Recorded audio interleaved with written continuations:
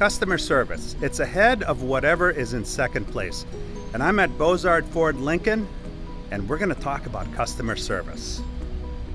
Hey, my name is Nate, and I work here at Bozard Ford Lincoln, and I'm a mobile technician. What I do is work on the mobile truck, and I complete everything that basically can get done in the quick lane mobily.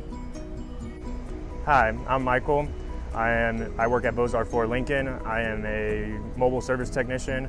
I work with the fleet and mobile team. Okay, so when our day starts, we look on our appointment list.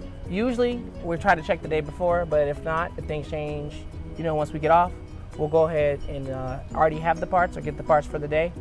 And then we just usually route out our day to make sure that we can get to each customer within a good time period, so the promised time, and then we complete the services. When me and my partner get in the morning, we check our schedule, see what type of appointments we may have.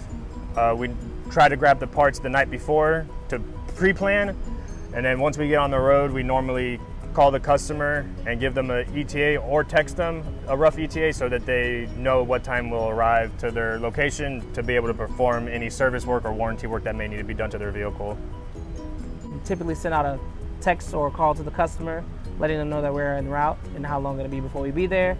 Once we arrive, we go ahead, go over everything with the customer that we're doing. Typically, if we're just doing our light services, it requires for us to check the lights, check battery, check wipers, and fill out, top off all fluids. Typically, for us to do a service, it takes us about 30 to 45 minutes, depending on what we're doing. And then once we complete the service, we tell the customer if they need anything else. So if we see that the brakes were low, we show the customer the brakes. Probably most of the time we use the brake gauge to accurately show the customer what they're looking at, because people typically don't know when we tell them. And then once the customer has a good understanding of what we've done and what they need, then we're good to head to our next appointment. So this is a typical service. We do a lot of this work to save the customer time going to their job or to their home.